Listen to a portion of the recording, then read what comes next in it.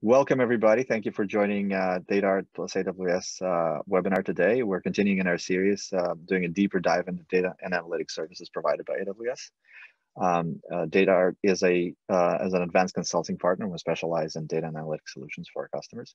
So today, what we want to do is want to show you the power of the integrated suite of services for data analytics on AWS in action. And to do that, we're going to use what we call the AWS Lakehouse Blueprint, or a solution accelerator that we built with input and in collaboration with our colleagues in AWS.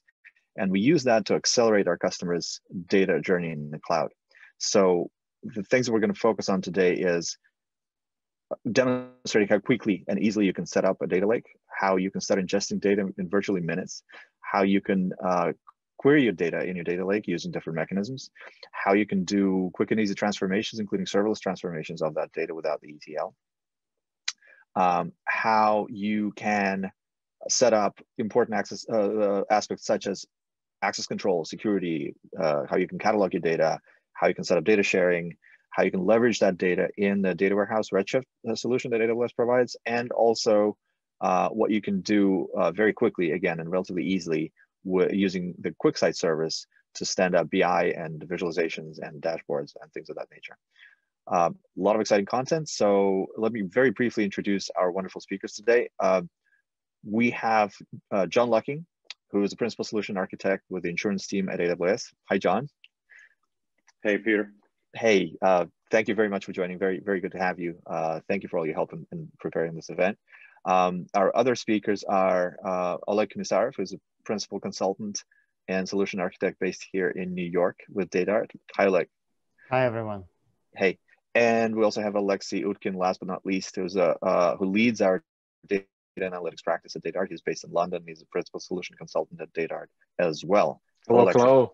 Hey, joining us from 30,000 feet in the air, it seems. Sounds like first class or business class. I can't tell. Anyway, without further ado, let me just quickly touch upon a couple of points of process. You have the Q&A button towards the bottom of your screen.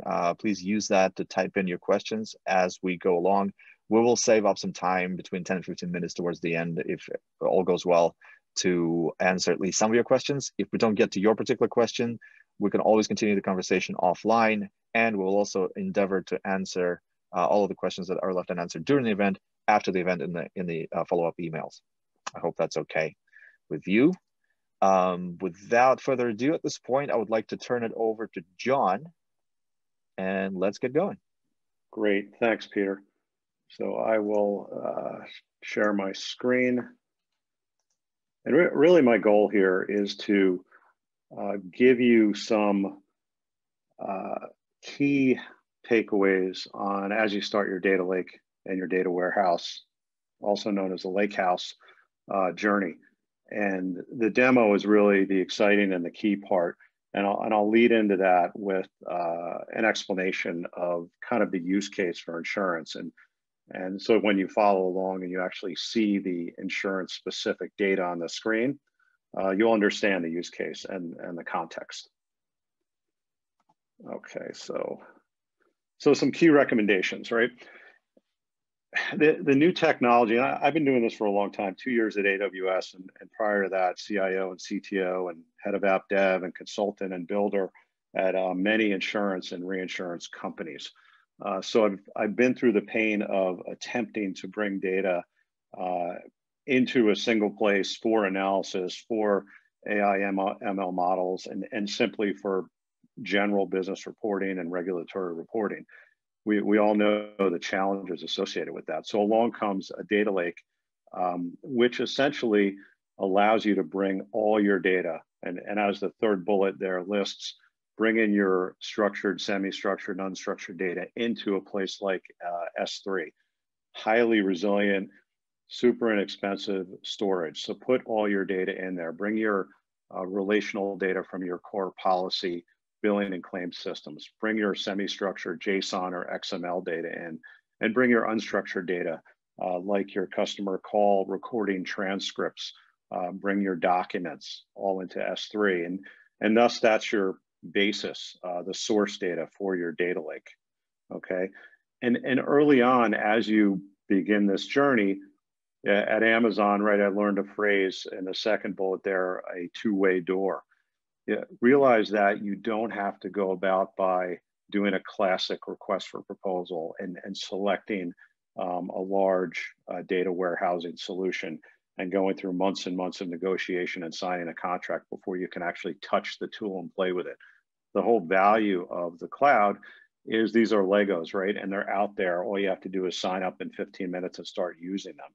And the challenge our customers constantly say, right, is there's so many Legos, how do I work with them? So we're going to give you a pattern here as to how you can start small with just a handful of services, a handful of Legos, and then go from there. And as you move forward, the two-way door decisions, these are reversible decisions. So you do not have to go deep into one service and then you're locked in with it. You can back out and try a different service and try a different approach, right? And I'll touch upon that in a minute. So an example of this would be bring your data in S3 as I described. You would crawl your data with something called Glue, which builds your schema. And then you can query it with Athena, right? Which is a SQL-based query tool, which uses the Glue schema, which then again goes against the data in S3.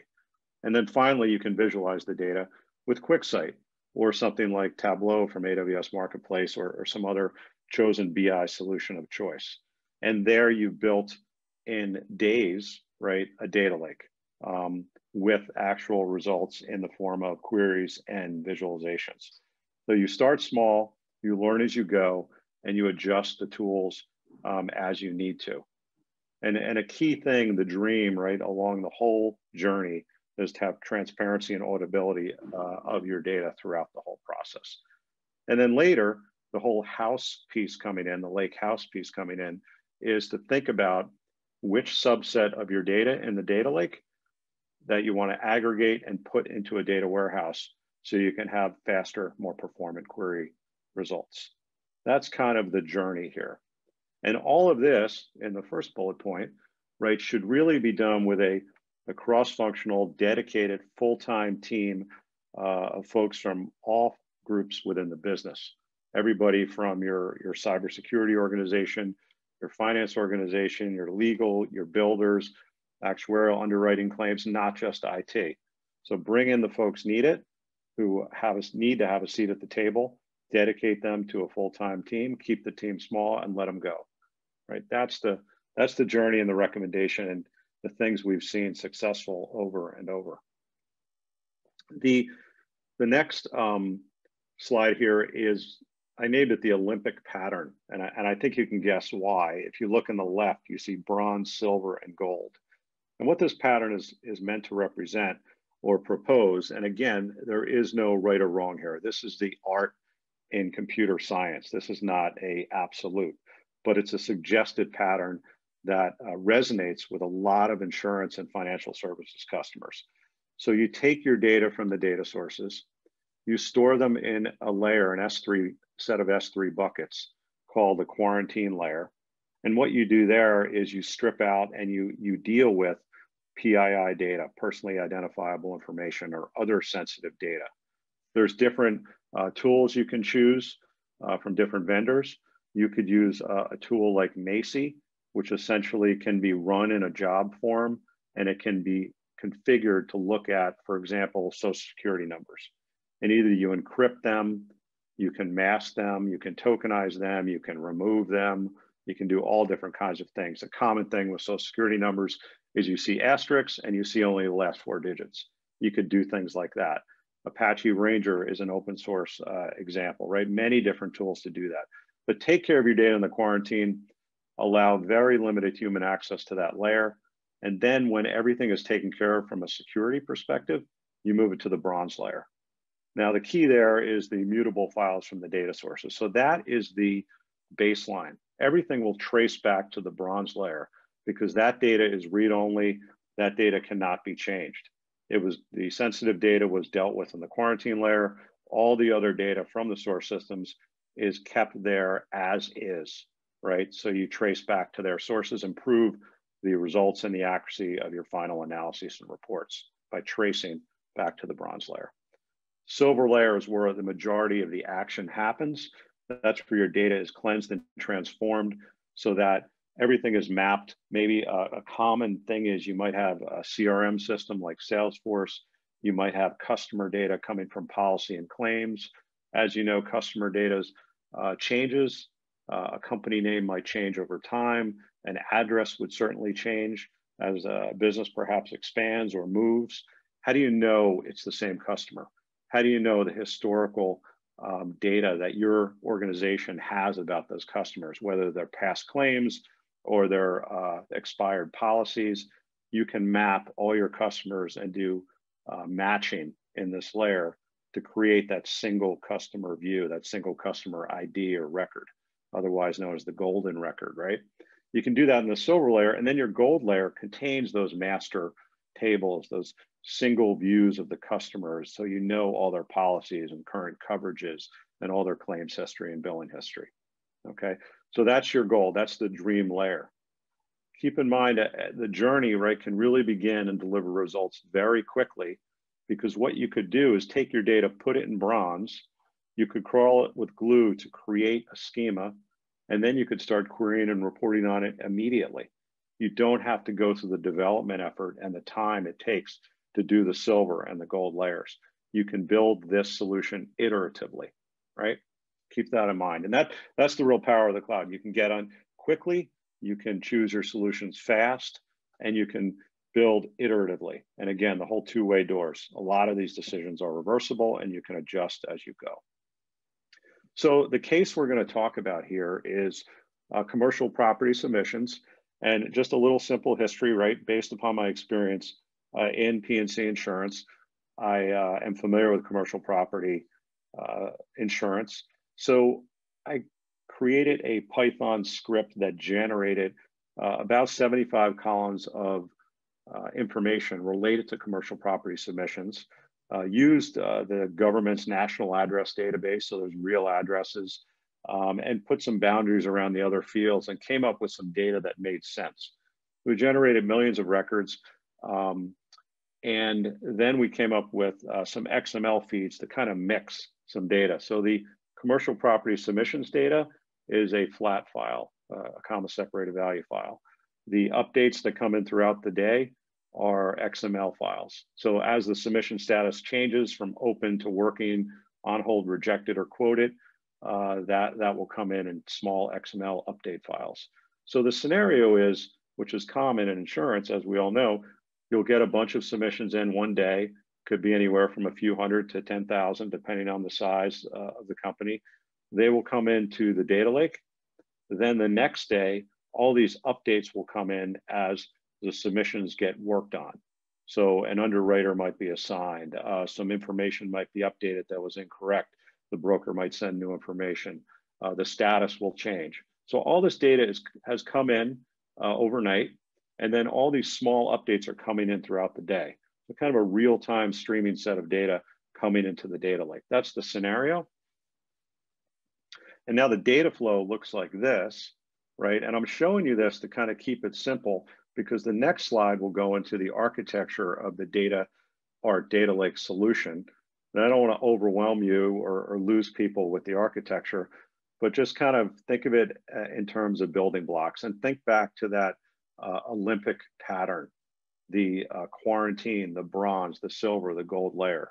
So this is an example of just dealing with the bronze layer, crawling it with glue, the data catalog, querying it with Athena, and then visualizing it with QuickSight, right? And then one point here I haven't mentioned is a quick way to build a data lake, if you so choose, is a product called AWS Lake Formation, which allows you to secure your data lake. So it provides a DBA familiar create, read, update type security settings that you can easily apply to your data in S3. So it kind of removes the abstraction of having to deal with understanding, writing JSON security scripts, if you will, right in S3. It just prevents you with a UI. It presents you with an API that you can programmatically update to secure your data. Real important, right?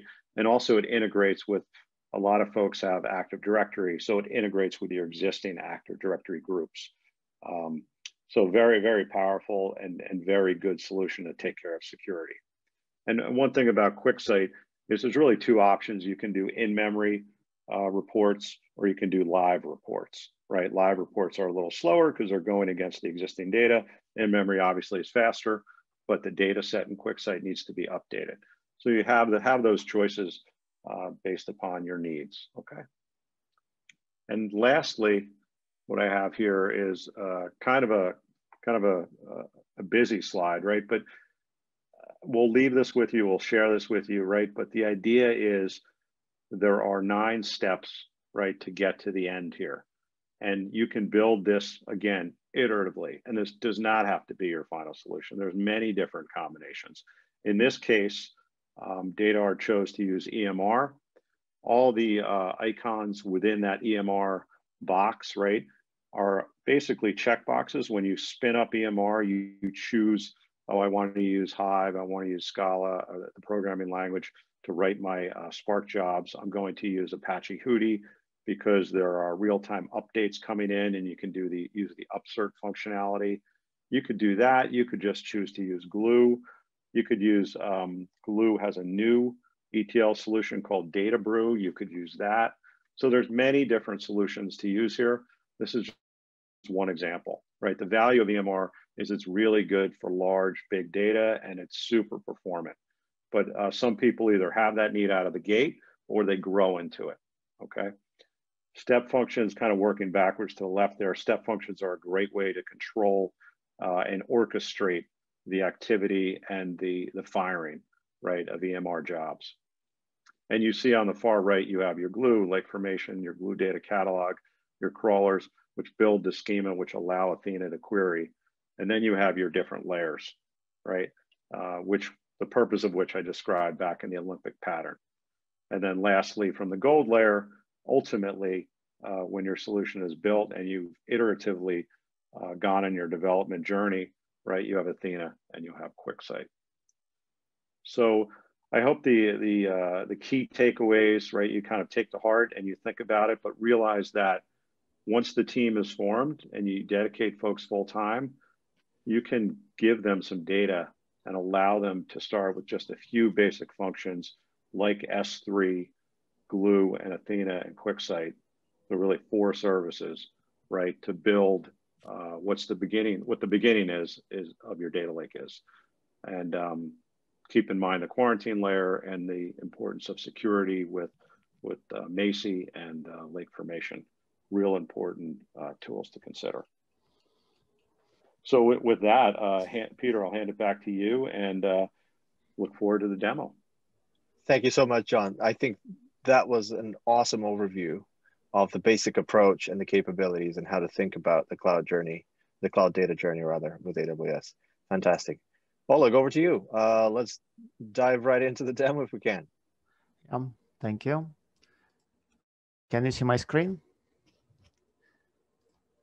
Yeah. Okay. Okay, great. Thank you, John. So let me walk you through quickly the blueprint implementation. And I have 2 goals here. We have 2 goals.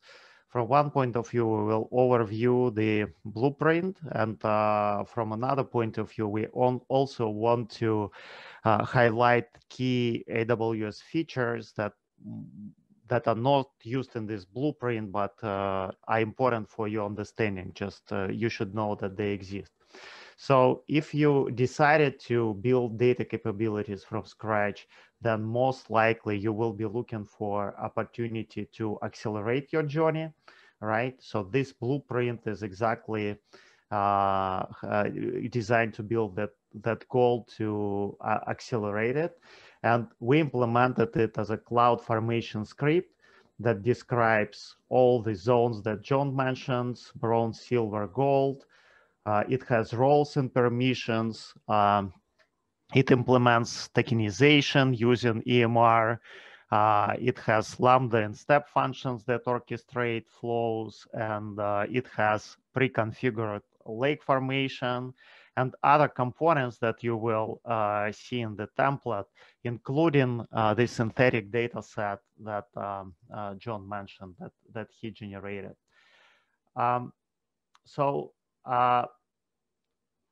This CloudFormation script looks like a set of instructions and executed by AWS CloudFormation service, and it creates infrastructure necessary for data lake. In order to, you can request this CloudFormation script after the demo, and we will send it to you. Once you get it, you can go to CloudFormation service, choose create stack with new resources, and choose upload a template file. A template file will be uploaded.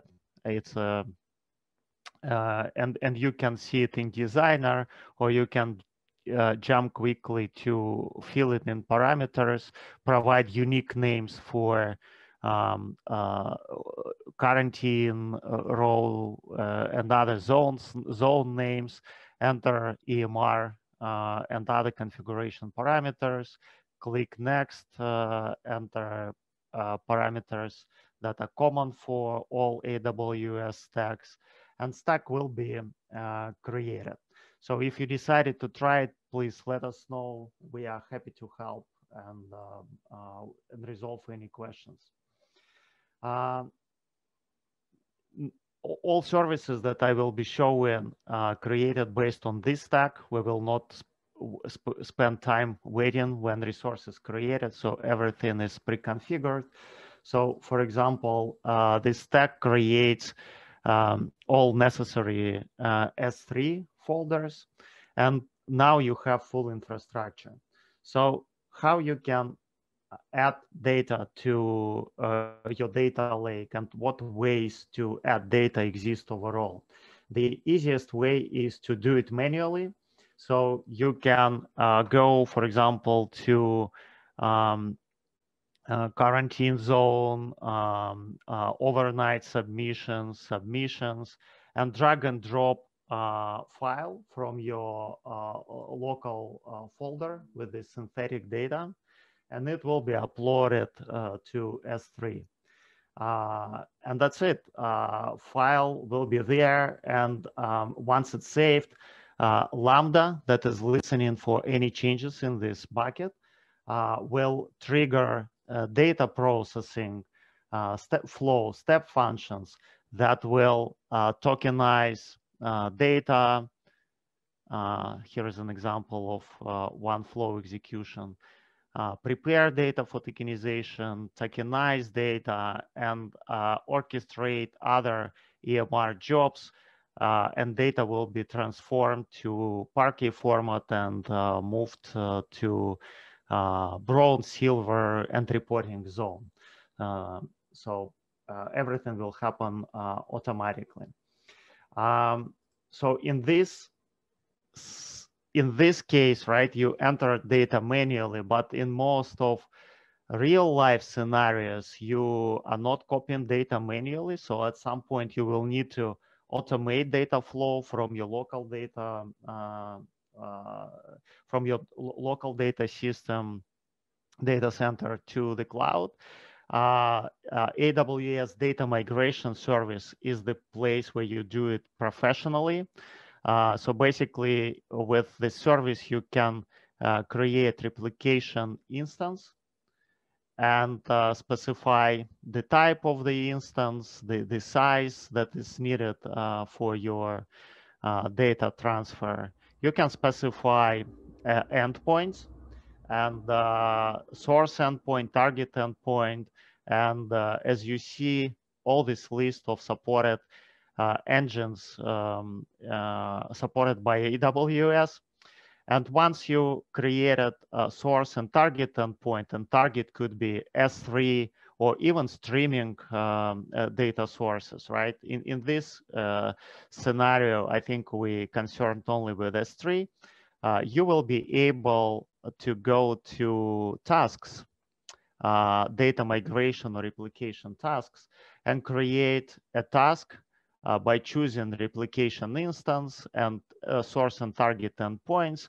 And you can enter other parameters such as, I don't know, for example, enable validation.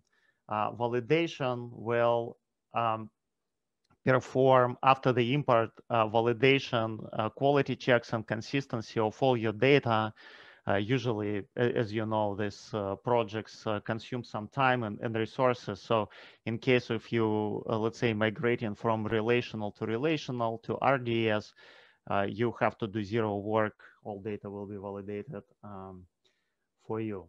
So DMS, as you see, very powerful service. You will see examples of data transformation in a template based on AMR, but I wanted to show you serverless way to transform jobs, to implement data transformations. So you can go to Glue service and create and manage, choose create and manage jobs. Again, you can choose any source, target, and then click create.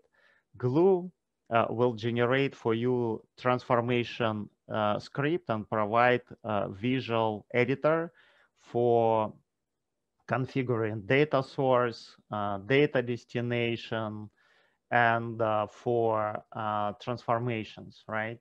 And if you are looking for simple transformations, you can configure them visually. If you would like to perform more comprehensive transformations, you can go to generated script and use Python Spark code, PySpark, to apply any business logic that you need. So you, and as of today, version 2.0 of Glue is super performant. Before, job start time was a kind of slow. Now it's much faster. So we also, yeah, I mentioned Spark jobs, and let's cover a little bit more of a Glue.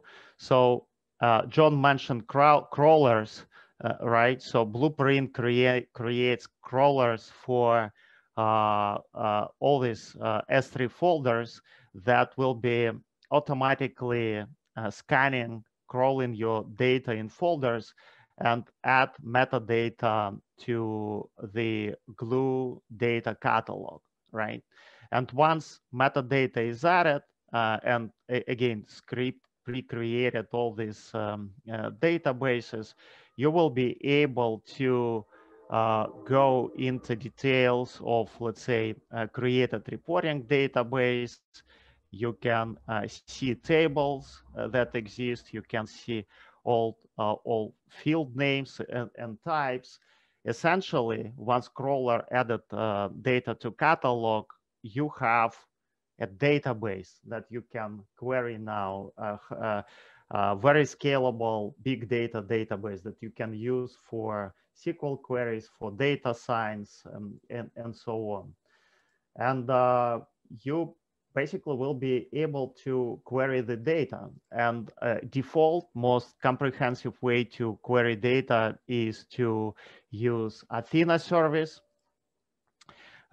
You can see data sources, you can select databases, and then you can see all tables, and you can query tables. So in this case, we querying all 10,000 submissions that were imported into the data lake.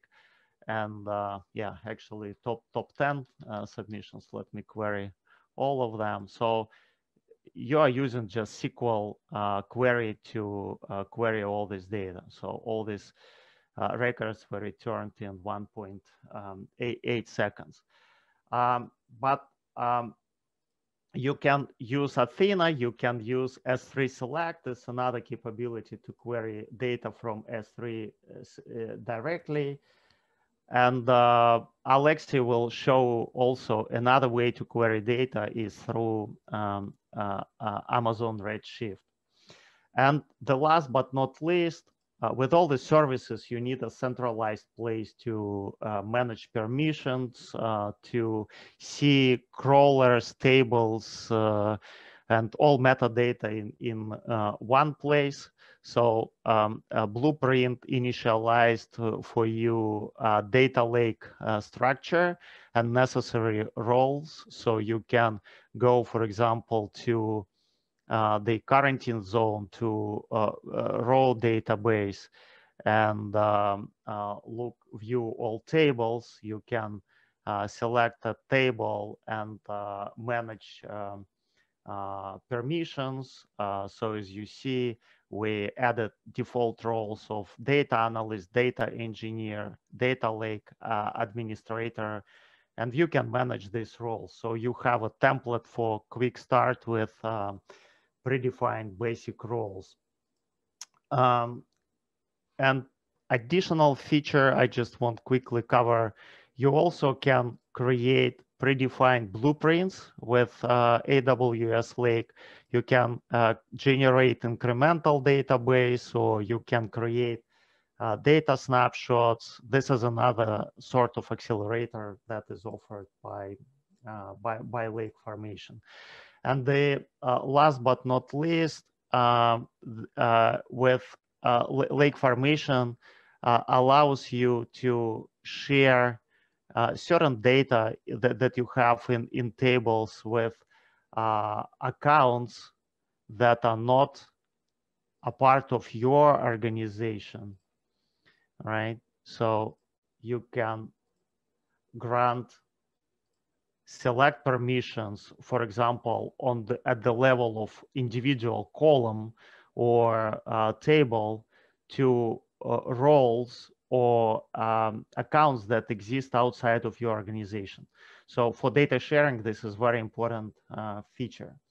And with that, I will pass microphone to Alexey, who will cover Redshift and QuickSight parts of the demo. Thank you.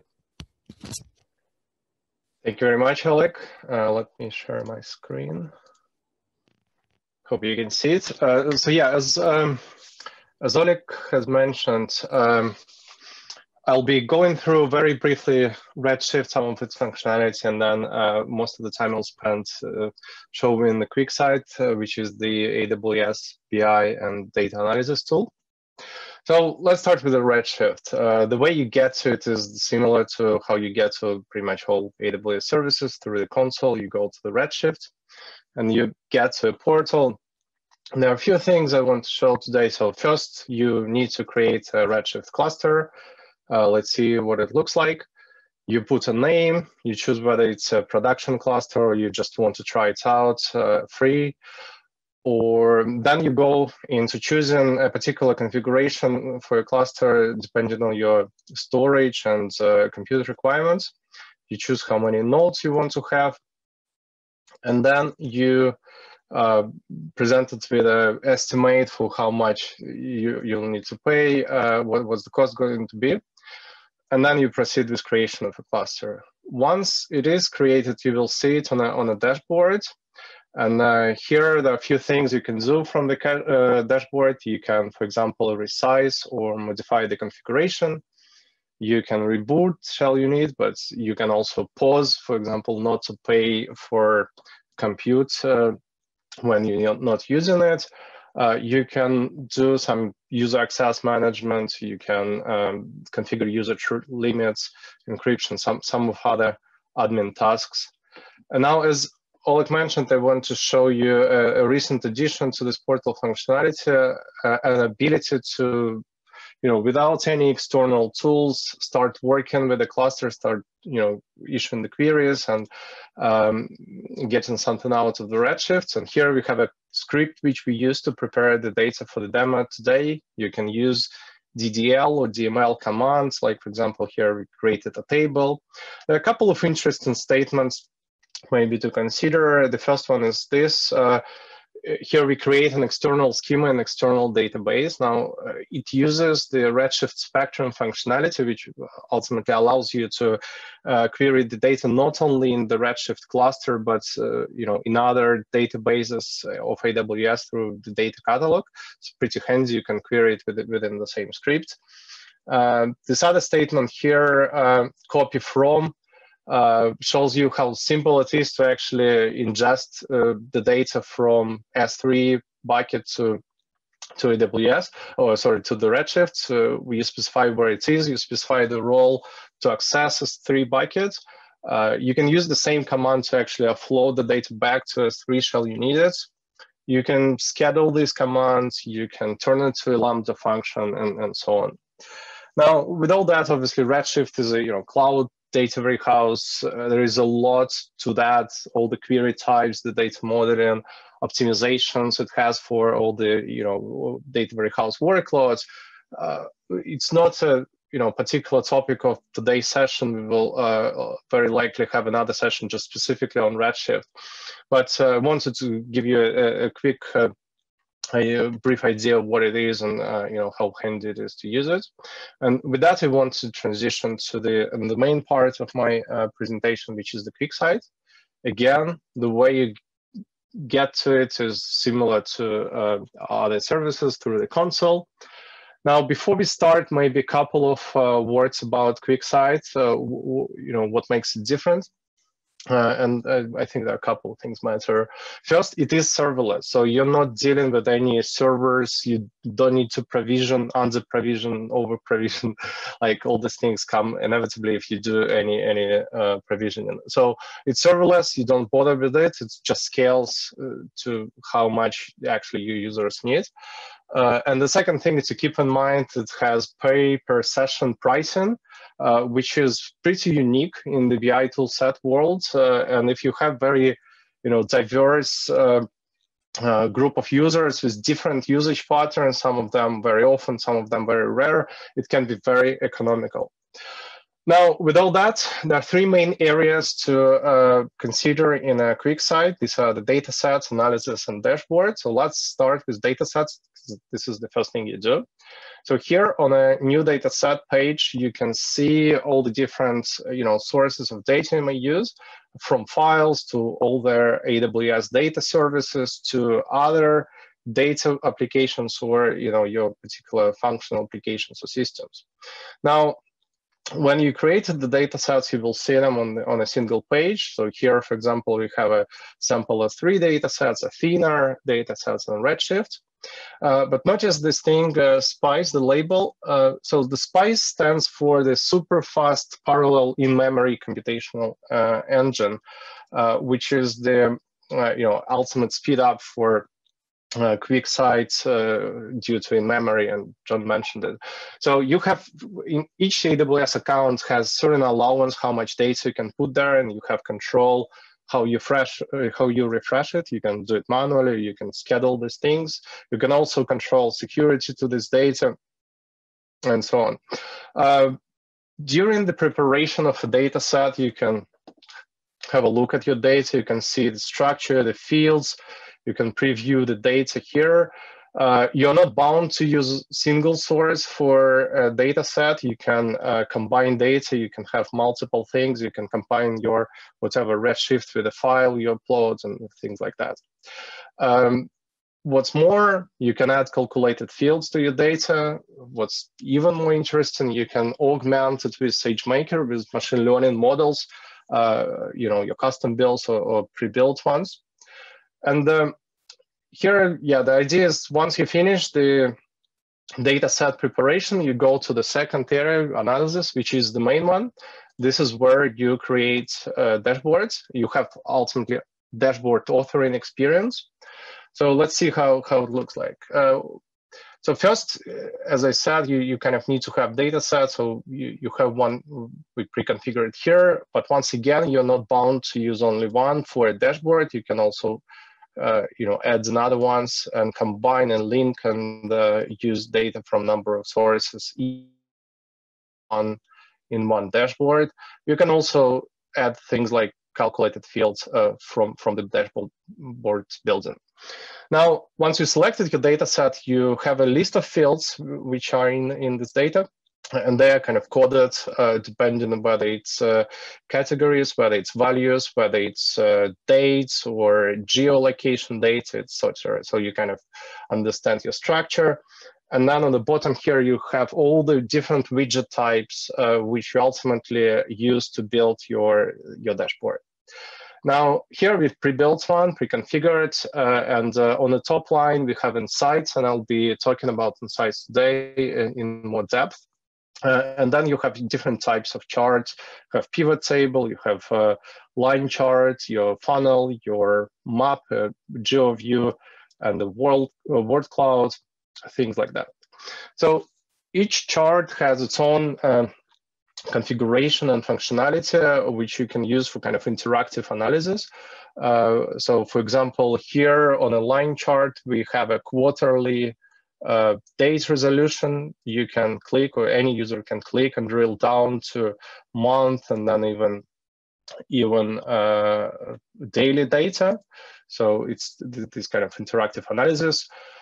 On a pivot table and other charts as well, you have some standard functionality like exporting data to CSV or Excel, or doing conditional formatting.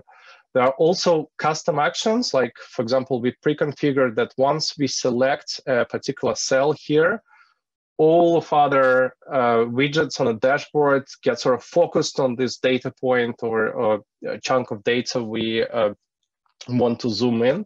So it's pretty handy. You also may notice that the cells on the pivot, they not only show you values, they also show you the trends in the data as it was coming in. There are other kind of extended functionality, pieces of functionality for analysis. Like, for example, you see a spike here, you may question, okay, what's going on? And you can click on this data point and choose to analyze contributors.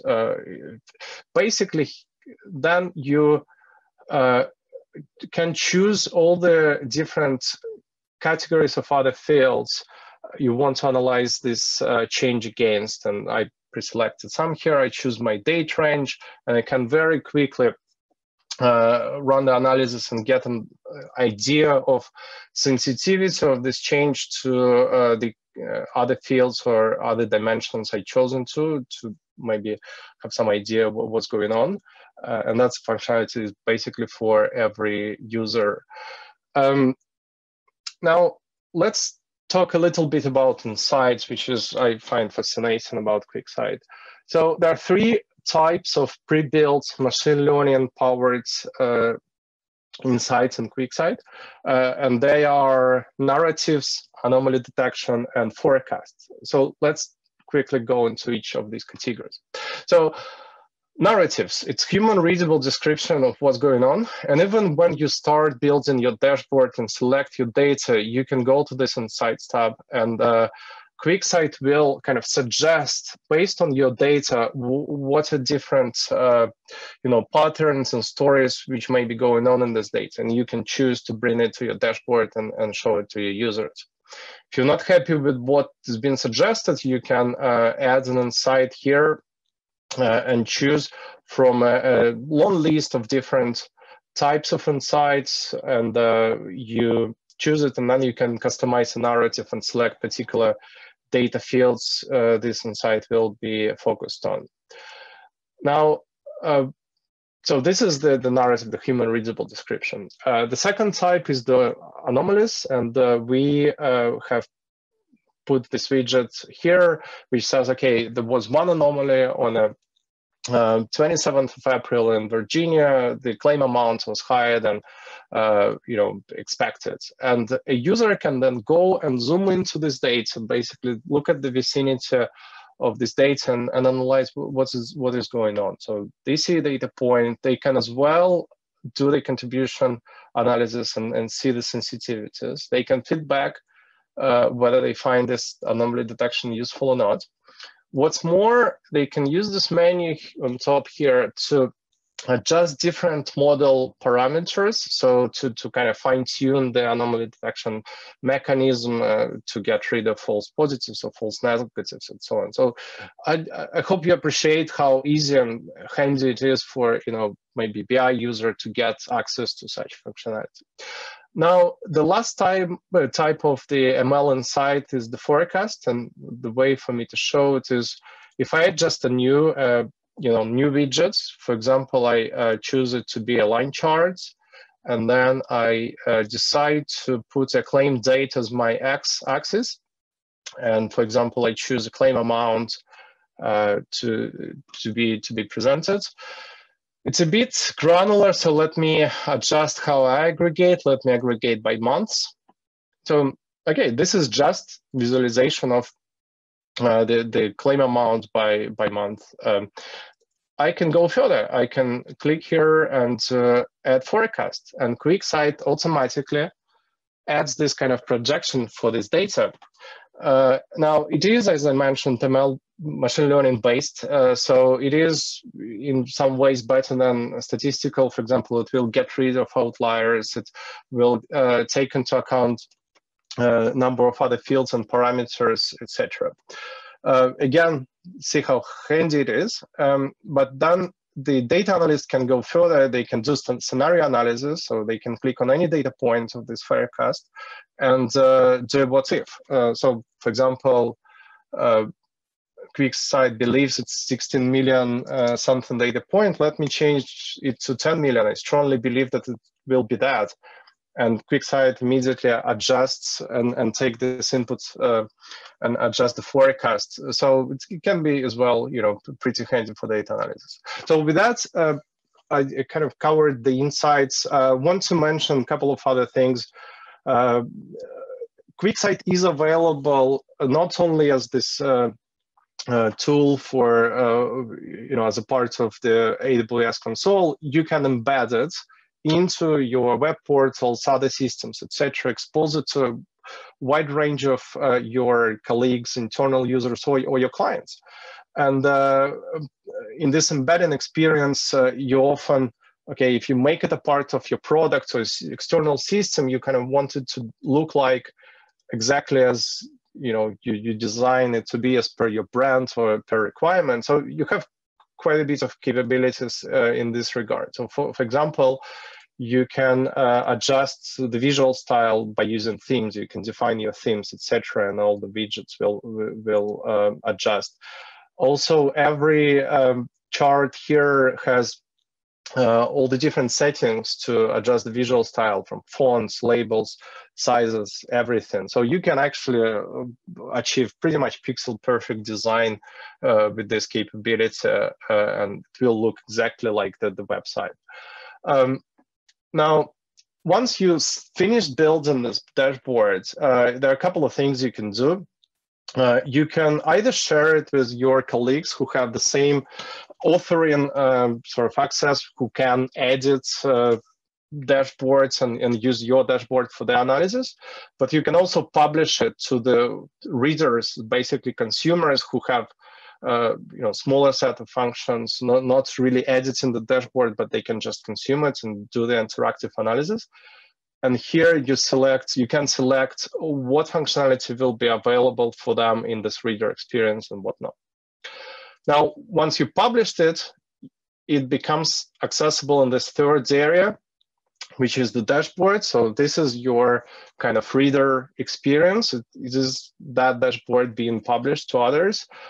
Same, they can pretty much use all the interactive functionality and so on. The last thing I want to mention is we put a little, if I manage to get through this Zoom menu, we put a little demonstration of the embedded functionality. So this is, we embedded exactly the same dashboards into the web portal.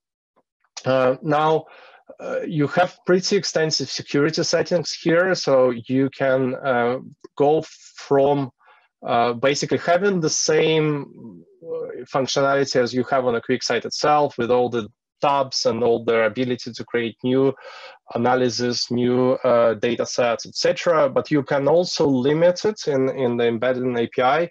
You can choose, for example, to restrict users from seeing other data sets, seeing other analysis. They may be able to create new dashboards, but not create new data sets or query the data which is out there in AWS. So it's pretty extensive what you can do.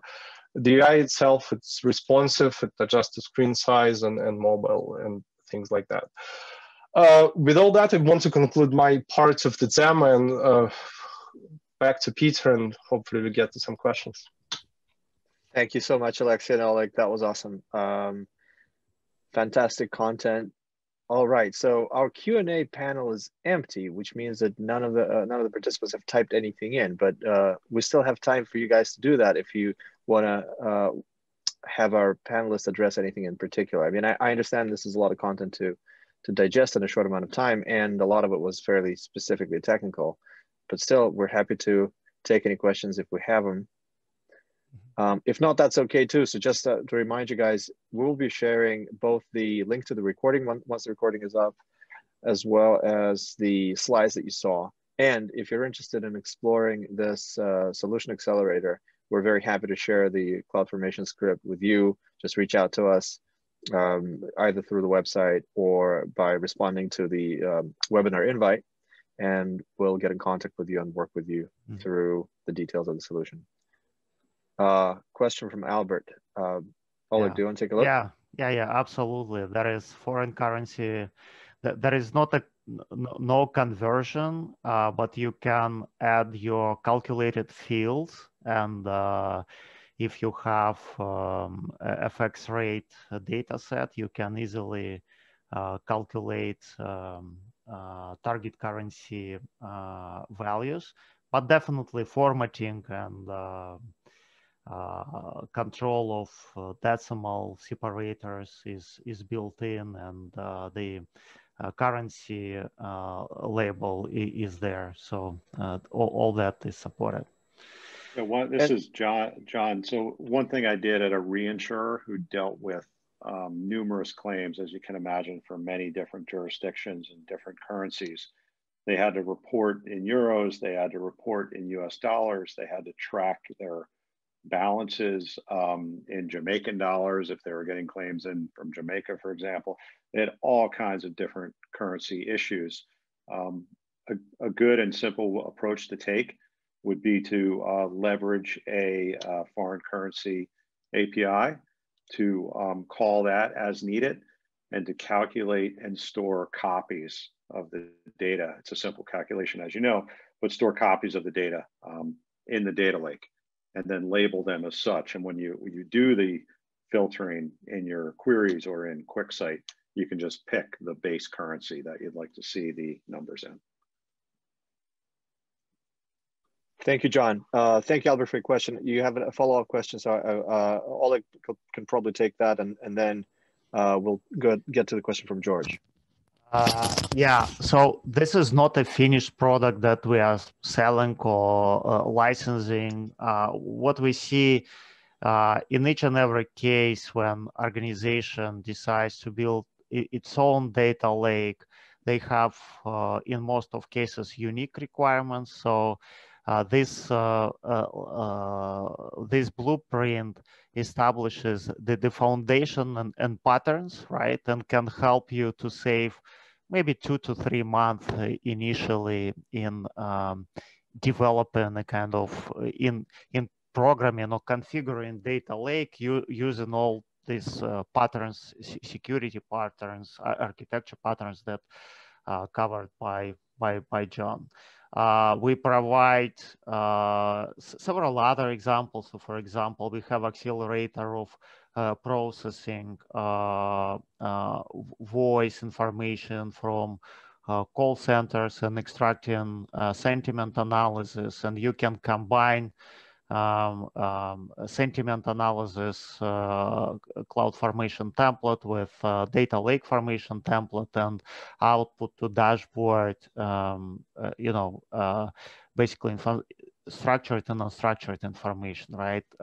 Let's say client satisfaction dashboard or something like that. So I hope that answers your question. And just occurred to me that we should have said the question out loud. It's not clear that the viewers of the recording are going to see the question. So the question was if this is a finished product or it's in development. And essentially what this is an accelerator. We're a services firm, so we engage with customers to build custom, design and build custom systems, platforms, something that you can't buy off the shelf.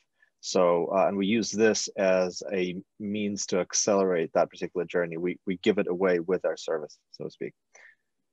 Yeah, I probably want to bring it back to what John was describing in the very beginning, this kind of two-way door and ultimate flexibility. So by choosing to go to the cloud, for many clients, they choose that for flexibility. So we don't think of it as a product which fixes you in a particular architecture type, etc. It's just something which accelerates you starting your journey, starting to get there, but then you ultimately still have all the flexibility. These new services will appear, new use cases will appear for you, and you just extend it, enhance, change certain things, and it's not a fixed product you get yourself onto and live with it forever. Okay, let me start answering probably the most heavy question today. Can you contrast the AWS Lakehouse construction and maintenance with options from other vendors? Oleg, before you do, just a very quick time check. We have 2 minutes and change to go. Thank you. So on a very high level, this comparison would be rather comprehensive and detailed, right? I would say lake formation on AWS, the benefits of it is ability to have integrated services and cover all your needs in one place. Most of other vendors also, like I don't know, for example, Snowflake is positioning them as a solution for data lake as well. I would say specialized solutions have more limited capabilities, such as Delta Lake or Azure definitely provide similar components, but then there are specific pros and cons for each and every. And the strong part of AWS Lake is integration, and I would say cost efficiency comparing to other lakes is a plus. If you don't mind, we will follow up and probably discuss this question in depth after that session, considering we have only 1 minute left. Thank you, Oleg. Yeah, that's something that's impossible to address in 2 minutes, but it's a very valid question for sure. With that, I think this is a good place to wrap up. Thank you so much again, John, for joining us, and thank you for all your help in fleshing out the solution itself. Oleg, Alexey, thanks as always. Great job. Thank you, everybody, for joining today. I hope you found this valuable and useful. Again, you'll receive follow-ups from us. If you want to continue the conversation around your data journey in the cloud, we're very happy to engage with you and help you make the next steps on that journey. Thank you so much, and we'll see you at the next webinar.